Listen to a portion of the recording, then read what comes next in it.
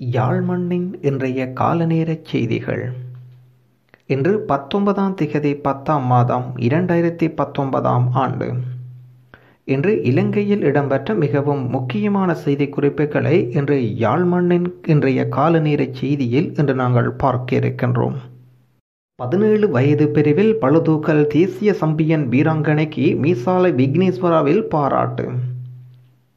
தேசிய ரீதியில் பாடசாலைகளுக்கு இடையில் இடம்பெற்ற பளுதூக்கல் போட்டியில் தங்கப்பதக்கத்தை வெற்றி கொண்ட விக்னேஸ்வரா மகா வித்தியாலய வீராங்கனை ஜேந்திரன் யாதவியை கௌரவிக்கும் நிகழ்வு பாடசாலை கீழ்ப்பூர் கூடத்தில் இடம்பெற்றிருக்கின்றது.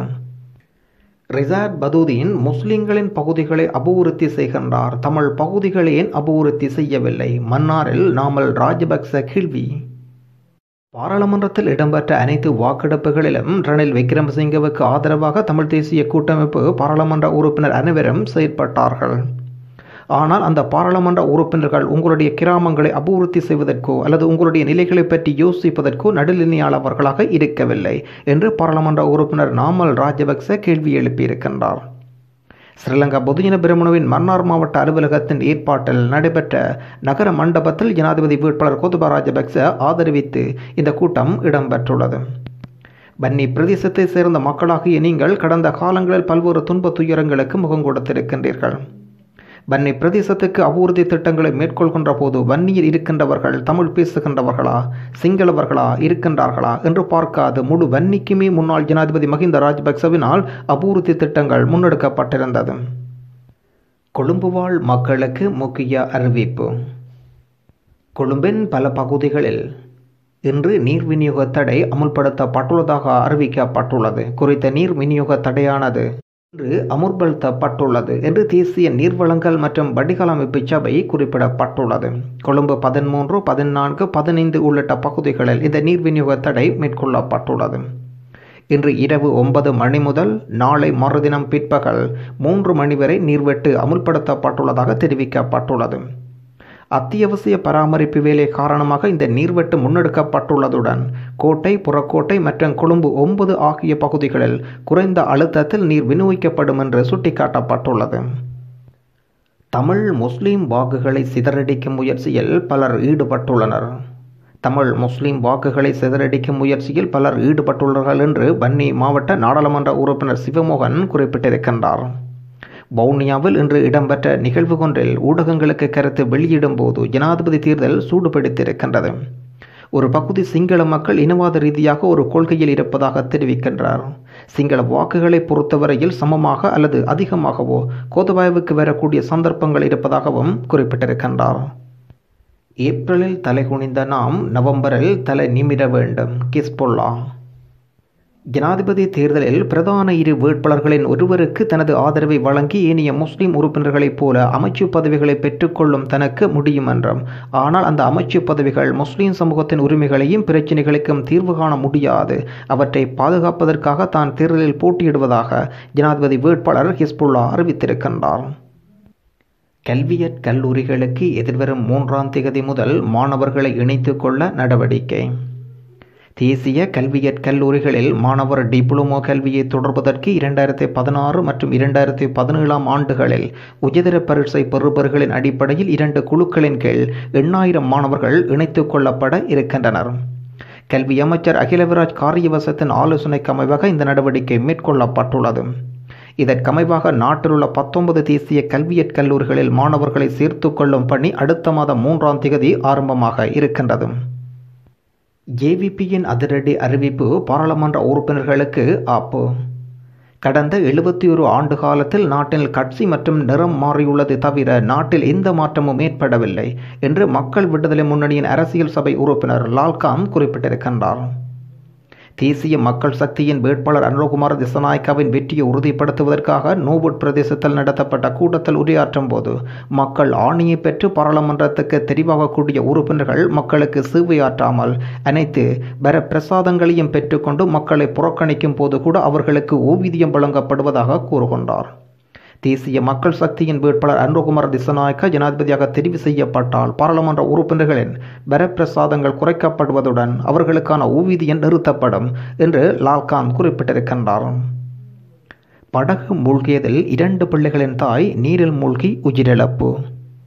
நீல்வள கங்கையில் ஏற்பட்டுள்ள படகு விபத்தில் 2 பிள்ளைகளின் தாய் நீரில் மூழ்கி உயிரிழந்திருக்கின்றார். மாத்தறை, உகங்கொடை மற்றும் துடவா ஆகிய கிராமங்களுக்கிடையுள்ள நீல்வள கங்கை கடற்பதற்கு படகில் சென்ற மூவர் இவ்வாறு படகில் மூழ்கி விபத்துக்குள்ளாகி இருக்கின்றனர். இந்த சம்பவத்தை அடுத்து பிரதேச மக்கள் இணைந்து தீவிர முயற்சியில் ஈடுபட்டு இருவரை காப்பாற்றிய போதிலும் குறித்த தாய் உயிரிழந்திருப்பதாக போலீசார் அறிவித்திருக்கின்றனர். லண்டன் ஆதிபராசக்தி வழிபாட்டு மன்றத்தினால் மட்டு மக்களுக்கு குடிநீர் வசதி, அரசாங்க அதிபர் பாராட்டு. லண்டன் ஆதிபராசக்தி வழிபாட்டு மன்றத்தினால் மட்டக்களப்பு கிராம மக்களுக்கு குடிநீர் வசதி ஏற்படுத்தி கொடுக்கப்பட்டுள்ளது. இதன்படி மட்டக்களப்பு கரடியன்குளம் கிராமத்தில் லண்டன் தர்ம திருத்தொண்டர் திருமதி சிவசக்தி சிவசேனனின் நிதி அரண்சொன்னையில் அமைக்கப்பட்ட 3 பொதுக்கிணறுகள் மக்களிடம் கையளிக்கப்பட்டுள்ளது. இந்த நிலையில் தேவையுள்ள இடத்தில் அந்த மக்களை தேடி வந்து உதவி வழங்கப்பட்டுள்ளதனால் அதனை தாம் மனமு வந்து வரவேற்பதாகவும் பாராட்டுவதாகவும் மட்டக்களப்பு மாவட்ட அரசாங்க அதிபர் மாணிக்கம் உதயகுமார் அறிவித்திருக்கின்றார். வடக்கு மடகும்பர தோட்ட வைத்தியசாலையில் காலாவதியான மருந்து பொருட்களை எரித்தமையினால் தோட்ட தொழிலாளர்கள் மலர் மயக்கம். வடக்கு மடக்கும்பர தோட்ட வைத்தியசாலைக்கு காலாவதியான மருந்து பொருட்களை எரித்தமையினால் பதற்றமான சூழ்நிலை உருவாகி இருக்கின்றது. இன்றைய தினம் குறித்த வைத்தியசாலையின் அருகில் மருந்து பொருட்கள் எரித்தமையினால் ஊர் முழுவதிலும் துர்நாற்றம் பரவி இருக்கின்றது. குறித்த வைத்தியசாலைக்கு அருகில் தொழில் புரிந்த தோட்ட தொழிலாளர் மயக்கமடைந்ததோடு சிலர் வாந்தியும் எடுத்திருக்கின்றனர். இதனால் பதற்றமான சூழ்நிலை உருவாகி இருக்கின்றது. இதற்குரிய நடவடிக்கைகளை எடுக்காவிடன் போராட்டத்தை கையில் எடுப்பதாக வடக்கு மடகும்பர தோட்ட மக்கள் தெரிவித்தமையும் இங்கு குறிப்பிடத்தக்கது. சுதந்திர கட்சியின் பிரதேச சபை உறுப்பினர்கள் 3 பேர் உட்பட 100 பேர் சஜித்துடன் இணைவு. ஸ்ரீலங்கா சுதந்திர கட்சியின் மெதகிரிய பிரதேச சபையின் உறுப்பினர் மற்றும் 2 முன்னாள் உறுப்பினர்கள் உட்பட சுதந்திர கட்சியைச் சேர்ந்த 100 பேர் இன்று ஐக்கிய தேசிய கட்சியில் இணைந்து கொண்டனர். இவர்கள் ஐக்கிய தேசிய கட்சியின் புனர்வை மாவட்டத்தின் முன்னாள் அரசியல் அமைப்பாளர் டொனால்டோவை சந்தித்து கட்சியில் இணைந்து கொண்டனர். 2011ஆம் ஆண்டு முதல் மெதகிரிய பிரதேச சபையில் அங்கம் வகித்து வரும் ஸ்ரீலங்கா சுதந்திர கட்சியின் உறுப்பினர் உபாலி கஜநாயக்கா, முன்னாள் உறுப்பினர் திலக் ஜனவிரத்ன, காமினி சரசித் சத்திர உட்பட 100 பேரை இவ்வாறு ஐக்கிய தேசிய கட்சியில் இணைந்து கொண்டனர். யாழ்ப்பாணம் சர்வதேச விமான நிலைய பணிக்கு தென்னிலங்கையர்கள் நியமனம். யாழ்ப்பாணம் சர்வதேச விமான நிலையத்தின் பணிகளுக்கு தமிழ் இளைஞர்கள் யுவதிகளுக்கு அதிக முன்னுரிமை கொடுக்கப்பட வேண்டும் என்று ஈழ மக்கள் புரட்சிகர விடுதலை முன்னணியின் தலைவர் சுரேஷ் பிரேமச்சந்திரன் குறிப்பிட்டிருக்கின்றார். யாழ்ப்பாணத்தில் இன்று இடம்பெற்ற ஊடக சந்திப்பில் கலந்து கொண்டு கருத்து வெளியிடும் போது விமான நிலைய பணிகளுக்கு தென் இலங்கையர்கள் நியமிக்கப்பட்டுள்ளதாக குற்றம் சாட்டியிருக்கின்றார். குறிப்பாக எதிர்வரும் 17ஆம் தேதி திறக்கப்பட்டுள்ள யாழ் சர்வதேச விமான நிலையத்துக்கு பணிகளுக்கு 93 சிங்கள இளைஞர்கள் யுவதிகள் நியமிக்கப்பட்டுள்ளதாக குறிப்பிட்டிருக்கின்றார். அத்துடன் ஜனாதிபதி தேர்தல் இடம்பெற்றுள்ள சந்தர்ப்பத்தில் கூட தமிழ் மாகாணத்தில் எமது இளைஞர்கள் யுவதிகள் புறக்கணிக்கப்படுவதை ஏற்றுக்கொள்ள முடியாது என்றும் வலியுறுத்தியிருக்கின்றார். பல மணி நேரம் அருகருகே இருந்தும் பேசிக்கொள்ளாத ரணில் மைத்திரி. பல மணி நேரம் அருகருகே இருந்தும் ஜனாதிபதி மைத்திரிபால சிறிசேனவும் பிரதமர் ரணில் விக்ரமசிங்கவும் எதுவும் பேசிக்கொள்ளவில்லை என்று தெரிய வந்திருக்கின்றது. அதுவும் யாழ்ப்பாணம் சர்வதேச விமான நிலையம் ஜனாதிபதியினால் திறந்து வைக்கப்பட்டது. இந்த நிகழ்வில் கலந்து கொண்ட ஜனாதிபதி மற்றும் பிரதமர் இருவரும் அருகருகில் பல மணி நேரம் உட்கார்ந்திருந்த போதும் இருவரும் ஒரு வார்த்தையேனும் பேசிக்கொள்ளவில்லை என்று கண்டறியப்பட்டுள்ளது. இதேவேளை மத்திய வங்கியில் கொள்ளையிடப்பட்டவர் அருகில் இருந்தபோது ஒரு திருடனின் அருகில் உட்கார்ந்திருப்பது போன்ற நிலைமைதான் உணர்ந்ததாக ஜனாதிபதி மைத்திரிபால சிறிசேன தெரிவித்துள்ளதாக கூறப்படுகின்றமை இங்கு குறிப்பிடத்தக்கது. கோத்தபாய ராஜபக்சவுக்கு 2, சஜித் பிரேமதாசவுக்கு 3 பேர், அனுரகுமாரவுக்கு யாரும் இல்லை. எதிர்வரும் ஜனாதிபதி தேர்தலில் 35 வேட்பாளர்கள் போட்டியிட்டாலும் 3 வேட்பாளர்கள் தொடர்பில் அதிகம் பேசப்படுகின்றது.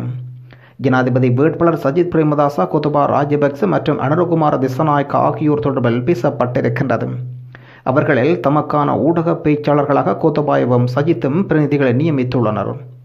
அந்த வகையில் கோத்தபாய ராஜபக்சவின் சார்பில் ஸ்ரீலங்கா பொதுஜன பெரமுன நாடாளுமன்ற உறுப்பினர்களான டலஸ் அழகப்பெரும மற்றும் ஹெகலிய ரம்புக்கல் ஆகியோர் ஊடக பேச்சாளர்களாக நியமிக்கப்பட்டிருக்கின்றது. அதேபோல் புதிய ஜனநாயக முன்னணியின் ஜனாதிபதி வேட்பாளர் சஜித் பிரேமதாசவின் ஊடக பேச்சாளர்களாக அமைச்சர் மங்கள சமரவீர, பிரதி அமைச்சர் சுஜீவ சேனாசிங்க மற்றும் நளின் பண்டார் ஆகியோர் நியமிக்கப்பட்டுள்ளனர். இராணுவ முள்கம்பி வேலையில் நேர்த்தி பொருட்கள் தெய்வ குற்றத்துக்கு பயப்படும் இராணுவம். இராணுவ முகாமின் முட்கம்பையில் வேலியில் ஆலயத்தின் நேர்த்திக்கடன் செய்த தேசிக்காய் உள்ளிட்ட பொருட்கள் கட்டி தொங்கவிடப்பட்டுள்ள புகைப்படம் ஒன்று சமூக வலைத்தளங்களில் வைரலாகி வருகின்றது. இது வவுனியாவில் உள்ள பிள்ளையார் ஆலய பகுதியில் எடுக்கப்பட்ட புகைப்படம். வவுனியா பெரிய முகாமான ஜோசப் முகாமுக்கு எதிராக ஏனையின் வீதியில் அமைந்துள்ள ஆலயம் இது. ஏனையின் வீதியில் பயணிக்கும் பௌத்த இந்து மதத்தை சார்ந்த பலர் இந்த ஆலயத்தில் வழிபாட்டில் ஈடுபட்டே செல்வார்கள்.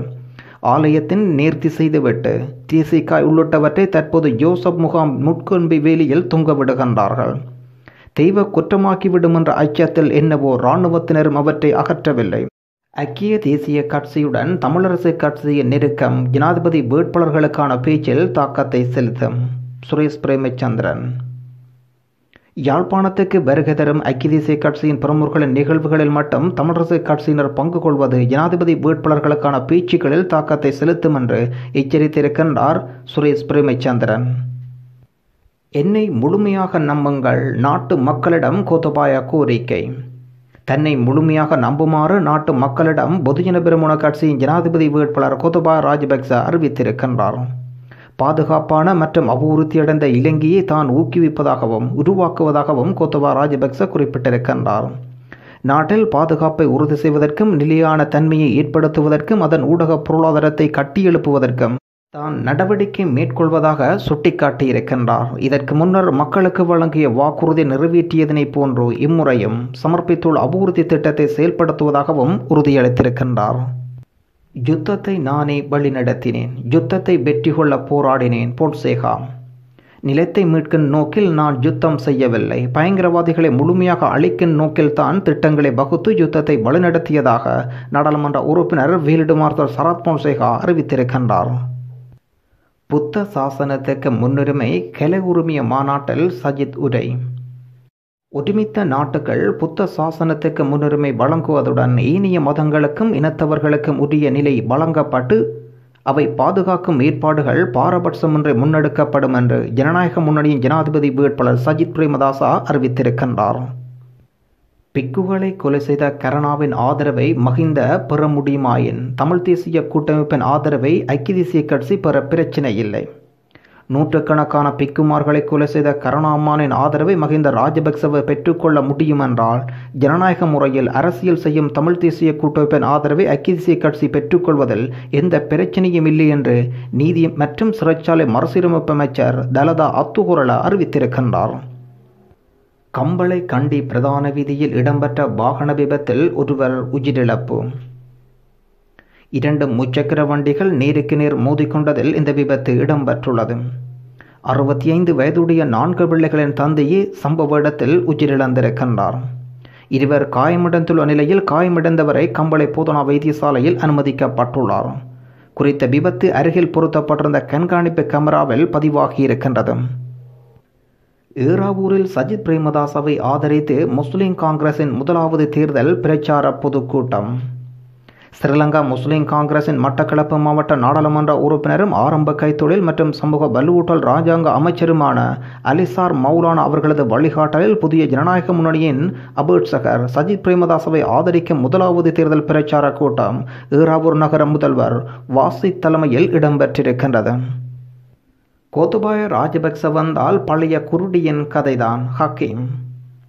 மஹிந்த ராஜபக்ச நிறுத்தியிருக்கும் கோத்தபாய ராஜபக்ச வெற்றி பெற்றால் நாட்டின் நிலைமை பழைய குருடி கதவை திறவெடி என்ற கதைதான் இருக்கும் என்று தெரிவிக்கின்றார் ஸ்ரீலங்கா முஸ்லிம் காங்கிரசின் தலைவர் ரஃப் ஹக்கீம். ஸ்ரீலங்கா சுதந்திர கட்சியின் 5 பேருக்கு ஒழுக்காற்று குழு முன் ஆஜராகுமாறு அழைப்பு. ஸ்ரீலங்கா சுதந்திர கட்சியிலிருந்து இடைநிறுத்தப்பட்ட பாராளுமன்ற உறுப்பினர்கள் 5 எதிர்வரும் 26ஆம் தேதி கட்சியின் ஒழுக்காற்று சபையில் ஆஜராகுமாறு அக்கட்சி அறிவித்திருக்கின்றது. 25 அடி பள்ளத்தில் முச்சக்கர வண்டி தடம் புரண்டதில் 3 படுகாயம். அட்டன் மல்லியப்பு பகுதியில் சம்பவம். அட்டன் போலீஸ் பிரிவுக்கு உட்பட்ட அட்டன் கொழும்பு பிரதான வீதியின் அட்டன் மல்லியப்பு பகுதியில் 25 அடி பள்ளத்தில் முச்சக்கர வண்டி ஒன்று குடை சாய்ந்து விபத்துக்குள்ளானதில் அட்டன் போலீசார் அறிவித்திருக்கின்றனர். இந்த சம்பவத்தில் முச்சக்கர வண்டியில் பயணித்த 3 பேர் காயங்களுக்கு உள்ளாகி இடுக்குயா வைத்தியசாலையில் அனுமதிக்கப்பட்டுள்ளதாக போலீசார் அறிவித்திருக்கின்றனர். யாழ்ப்பாண விமான நிலையத்தில் தமிழுக்கு கிடைத்த முன்னுரிமை. யாழ்ப்பாணம் சர்வதேச விமான நிலையம் உத்தியோகபூர்வமாக திறந்து வைக்கப்பட்டமை தொடர்பில் தென்னிலங்கையில் சலசலப்புகள் ஏற்படுத்த ஊடகங்கள் முயற்சித்து வருவதாக குற்றம் சாட்டப்பட்டுள்ளது. இலங்கையின் 3வது சர்வதேச விமான நிலையமாக யாழ்ப்பாண விமான நிலையம் பிரகடனம் செய்யப்பட்டுள்ளது. யாழ்ப்பாணம் சர்வதேச விமான நிலையத்தை திறப்பதற்கு ஜனாதிபதி மைத்ரிபால சிறிசேன மற்றும் பிரதமர் ரணில் விக்ரமசிங்க ஆகியோர் இருவரும் இணைந்து கொண்டனர்.